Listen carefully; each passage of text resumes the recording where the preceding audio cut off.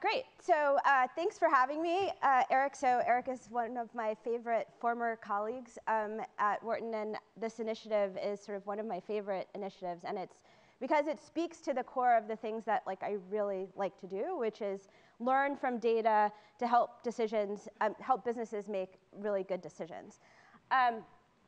So the font looks a little funny here. Hopefully the slides will be OK. But hopefully you can see that this is about research and TV. Right? So show of hands, how many of you guys watch TV? Awesome. You will not believe that when I give talks like this to academic audiences, there are times when nobody raises their hands, OK?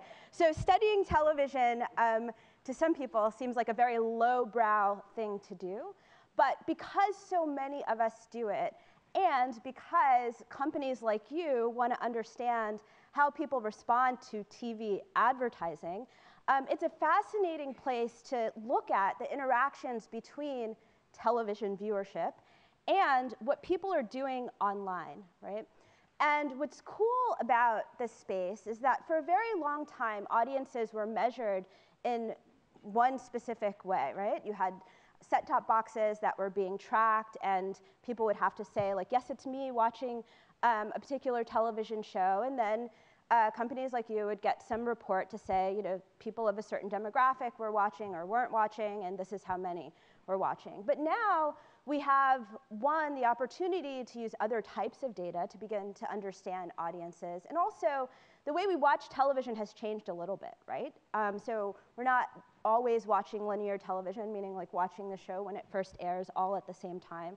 And also, the data that we get from TV is more precise in terms of knowing who's watching, and also it has a lot of data connected to it. So I'm going to talk really about one area that I've been focused on since joining Microsoft. I joined 2 years ago, and when I first got there, I sort of looked around to figure out all of the ways I could study TV, because that was my thing. And I talked to a lot of people for 6 months, and I talked to Xbox, right? So we just heard about gaming, because people watch a lot of TV on Xbox, right? So that was kind of the obvious place, looking for entertainment. But there ended up being another obvious place, and I kind of alluded to it earlier. We are a huge advertiser. So Microsoft is a huge advertiser. In fact, we spend not millions, but billions of dollars on advertising. And I figured it probably would make sense to help the company be a little bit more efficient, or at least try to be a little bit more efficient at advertising, and therefore sort of measuring it to be more efficient to optimize it. So this is just a list of ways that when asked via a Simulmedia study, when brand advertisers were asked how do they measure advertisement, these are the sort of top 5 ways that large brand advertisers answered. So the first way is they basically base a lot of their results on survey data that ask customers about their purchase intent and brand awareness and how likely they are to recommend the product to a friend. Now, I'm not criticizing these strategies. However, there are possible ways that we can complement this data with real-time interactions with television, right? So usually these surveys are asked to people usually in a cadence of about a week, so weekly. And they're incomplete because it causes people to recall what they've watched. Did they see an ad? If so, how did they feel about it? And it's incomplete because we don't often have other data besides that tied to those users. Oftentimes, advertisers will correlate sales data with these type of data or ad spend, so the survey data or ad spend. They might get really smart and put a unique URL in an ad or on a digital ad even, and so then you can track users. And then oftentimes, you'll have attribution models that are either purchased from third parties or built internally, and sometimes even we look at marketing mix models. So these are pretty standard, and for those of you in marketing, probably sound pretty familiar. And I'm not suggesting that any of these are bad, but just instead that because we have new data, maybe we can begin to understand how people are responding to advertising a little bit differently. So I can't put every single type of data we have on our customers on a slide, but we have a lot of it. And by our customers, I mean at Microsoft, right? So we're a large company, and people interact with our technologies, and people have been talking about the exhaust. A lot of exhaust gets created as a result. And so I really love putting together data sets that people haven't been put together before. And when I got there, it's like, how can I use all this data that's just sitting around as part of our regular business processes to understand how people respond to television?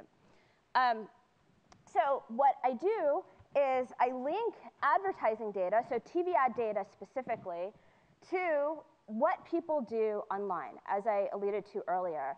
And specifically, I want marketers to think about not just how to measure television advertising, but because you can observe their digital behaviors, how to think about coordinating efforts across channels.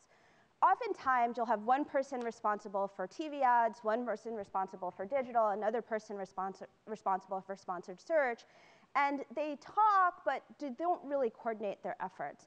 So we could begin to figure out what people are doing, and then based on that, make suggestions for how people should advertise. So the first campaign that I analyzed as part of my research, so I'm still a researcher, I'm not a product person.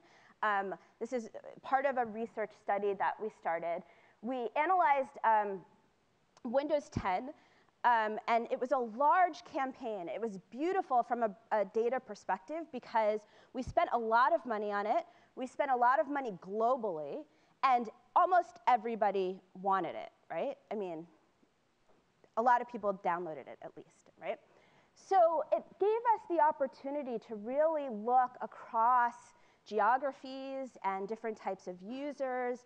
And because of the scale, we weren't missing data anywhere, right? Like just a lot of people were responding.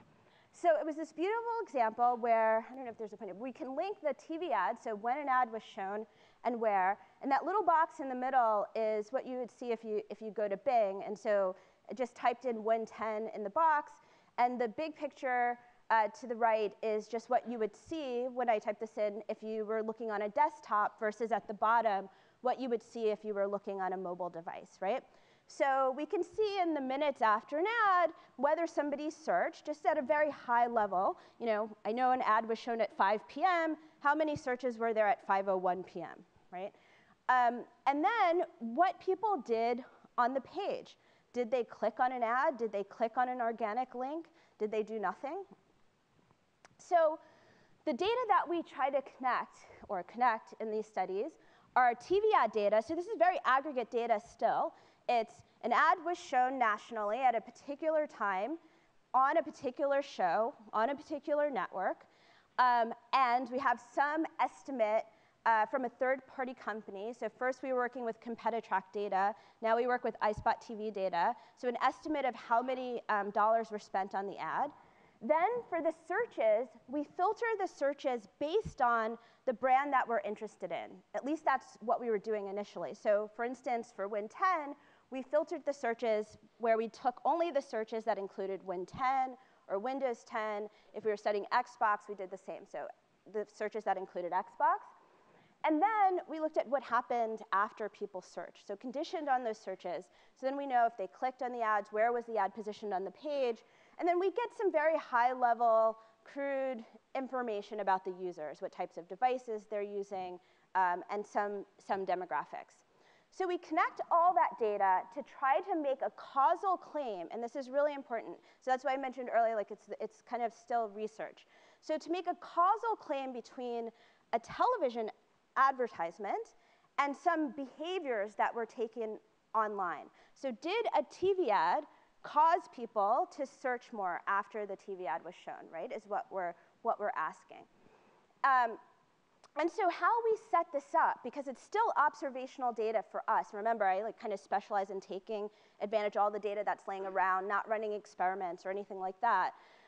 We try to set the data up, though, still to look as if it came from an experiment, okay? And so what happens is we try to figure out ways to find a reasonable control group for all these people we thought saw the ad. And there's something that happens in Canada called simultaneous substitution. So what happens is when shows that are aired both in the United States and Canada, or aired in Canada, the Canadian government mandates that the ads get substituted with Canadian advertisements. So then for products or brands that are large advertisers that pretty much show up globally, we can treat Canadians, as long as we believe they more or less otherwise look and act like Americans, we can treat them as our control group. So the only difference then is that the Canadians didn't see the TV ad, right? So we have all of these little mini experiments going on that we could take advantage of. Now, not all products are going to be advertised in Canada. An example of one that we advertise is we have like something called an NFL Game Day Evolution game, right? And so that NFL is a US-based organization. We weren't advertising it in Canada, and so we have other strategies when that is the case. For instance, we can compare what happens in the US when an ad is shown. So let's say, again, an ad was shown at 5 p.m. today, to what happened the week before, right? So as long as it's not like the beginning of a product launch, we can assume the week before is more or less the same. And as long as there wasn't an ad also being shown at 5 p.m., then we use that as our control group. So then to make this causal claim, we do two things. We take two differences, what happens right after the ad compared to what happened before, and then we subtract out what happens in this control group. So sometimes the Canadian population and sometimes the week before, okay? And we do this dynamically so that we can see precisely when search spikes in the minutes after the ad. And so this is important because what I argue is that we can get a lot of benefit, not just because there's more data, but because this data is really granular, right? So we can begin to do minute-by-minute analysis of the data by really fine-grained locations. So this is just saying that the diff and diff analysis, so differences and differences, allows us to set this up to make causal claims, and then also, maybe more importantly for marketers in the audience, because we can cohort users based on their demographics or behavioral characteristics or devices, or even cohort the ads by the characteristics, what type of show were they shown in, how much was spent on them, we can begin to look at how differences vary by these different cohorts. So are men more likely to respond to a particular ad, or women, or people from a certain type of device? So at a high level in that first study, here are the results that we found. So the first thing is that the search response peaks in just the minutes after the ad. And if we had data that was at the hourly level, right, so that it wasn't as granular, we might have missed the effect, right? So we see that this effect happens in the minutes after the ad. We see a much stronger response on smartphone devices and tablets.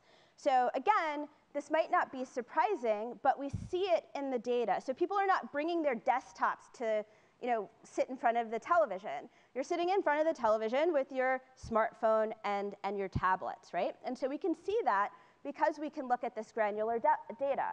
And we can see which demographics are responding more to certain types of ads, both in terms of the creative and which types of shows.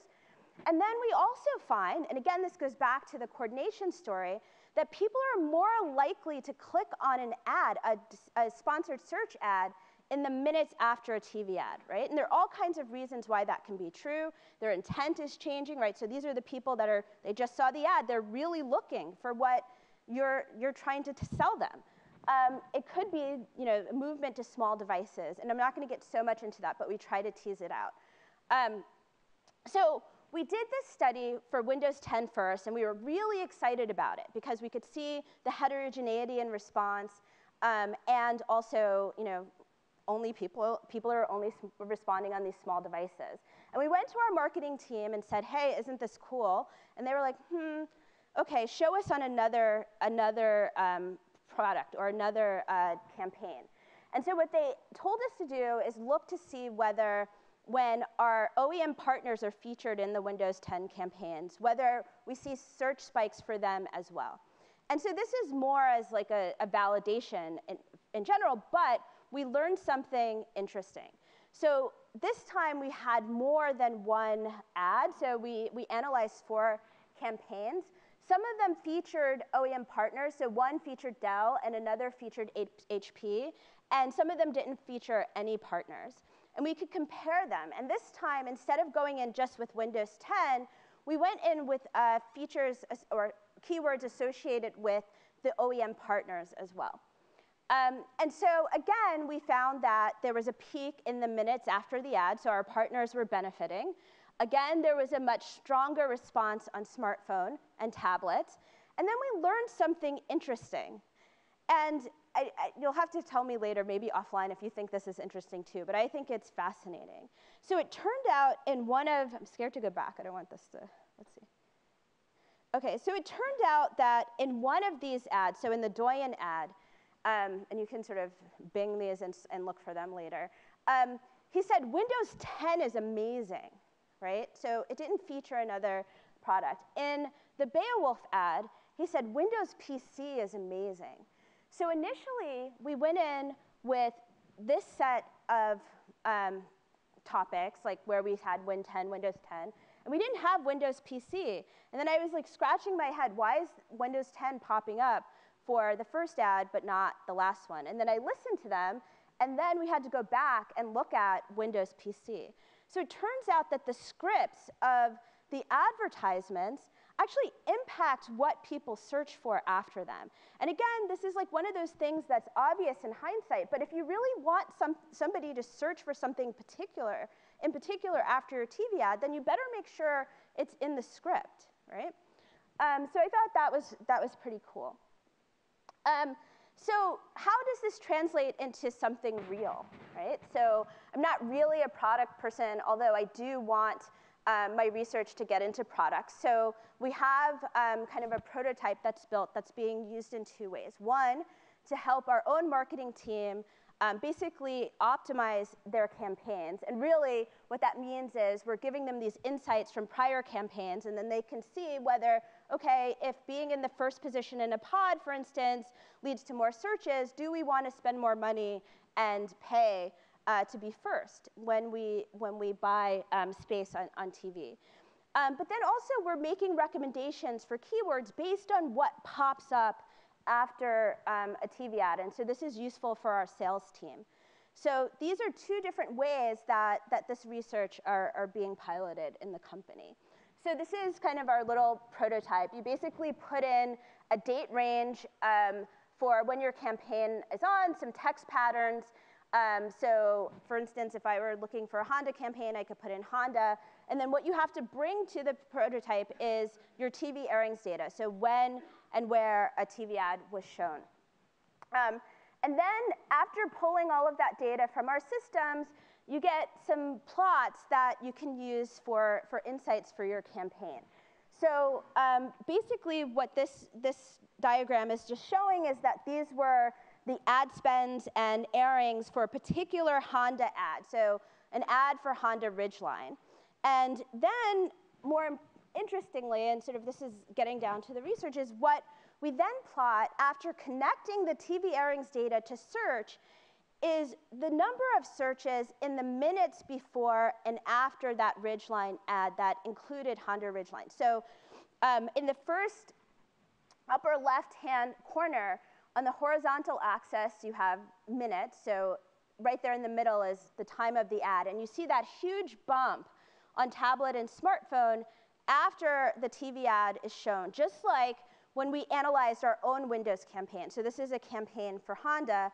And then in the bottom right, it's not as easy to see, and sorry about that, but if you could see it closely, a little bit more closely, what you would see is that for this particular campaign, we see a bump for men and not for women. And when I picked this one, I didn't pick it for any other reason other than it was a big campaign, so there was a lot of ad spend. And it turns out that the Honda Ridgeline is a pickup truck, right? When I went back and looked, I was like, oh, okay, that makes sense that there wouldn't be as many female respondents to this particular automobile. What we can also see is on the left top, these are showing the search responses, the searches for Honda in the minutes before ads, so when an ad is not being shown compared to the minutes after. And again, I think it's going to be a little hard to see from far away, but what you would see if you could see it is that on the second line, in the minutes after the ad, the Honda Ridge line really jumps up in terms of the things that people are searching for in the minutes after the ad, right? Which is exactly what a company would want to see if they cared about optimizing for search. So there are other applications besides TV advertising that we can use search data to understand TV viewers. So I'm just going to go through another one really quickly. So just like for TV ads, where we know a time that the ad was shown, for shows, we also know when they were shown for the first time. So this is just an example for Super Bowl. On the horizontal axis, it's time. And we have the 24 hours after the Super Bowl, the 24 hours before the Super Bowl, and the time that the Super Bowl was on. And the red corresponds to when people were searching for mobile phone, and the blue corresponds to people who were searching from PCs. So what you see, again, is when people are searching during TV shows, they're really doing that primarily from mobile. And then we can see dynamics in query usage. So if we look at the searches during, before, and after the Super Bowl, we see that there are differences in terms of what people are looking for, and that's probably not surprising. So the bars that are more green are the things that were searched for before the Super Bowl. So you see things like Super Bowl ticket and Carolina Panthers and Super Bowl predictions. So people looking for predictions, probably because they're going to bet on the game in advance of the game. At the end, you see people looking for the Super Bowl MVP and the commercials, right, to revisit the commercials. And again, you know, this makes sense, but you'd have to look at the data. What is surprising, though, is that unlike in this example where it's like, okay, it makes sense that I would search for different things, you might also click for different things. So this is showing that for this query Super Bowl, where people put in exactly Super Bowl, people clicked on different links depending upon where they were throughout the day. So they clicked on, for instance, watch live stream online for free during the game a lot more than they would have, than they did before and after. And so these bars should be, so this is, again, green 24 hours before, blue during, and yellow 24 hours after. This should be monotonically decreasing if our search engine is perfectly optimized. So anytime where you see bars sticking out, it suggests that perhaps there would have been a different ranking. And we can look at that because we know how the schedule of the show, and then now we learn how the dynamics happen over time. And so we actually built some pretty sophisticated models. These are just topics that pop out when we link the search queries and the clicks that people made after, and the snippets that are associated with the pages that people clicked on. And then we associate these topics with temporal, so time. So are they predictive of what happened before, during, and after the show? So the results are that we can use television show schedules to predict the dynamics of search intent, and again, that we see a much stronger response on TV. I spent some time kind of setting this up and saying that, you know, we have to, when we're working with observational data, at least when we want to make causal claims, set this data up as if it came from an experiment. And we try to be very careful when we're doing that so that we can make causal claims. And we try to think of clever ways to sort of organize our data in that way. But I just want to point you to the future, if you're not already aware.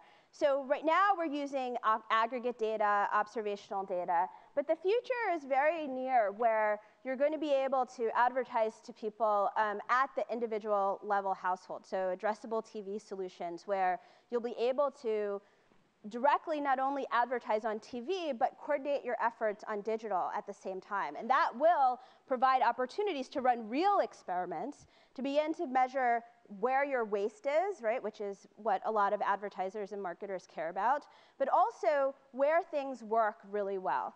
And so that's really an exciting next step. Also, in the not too distant future, you'll probably see ads that are triggered by voice, right? So you see an ad and you'll say, buy that right away, and it'll trigger something on your phone. So hopefully I've convinced you that, one, TV is still exciting. I guess you guys still watch TV, so maybe you agree. But more importantly, that like looking at the interactions between when you're watching television and like what you're doing online could be really useful for companies, especially for those that are advertising a lot on television. So I think I'm out of time, and we'll have questions, right? Yeah, thank you.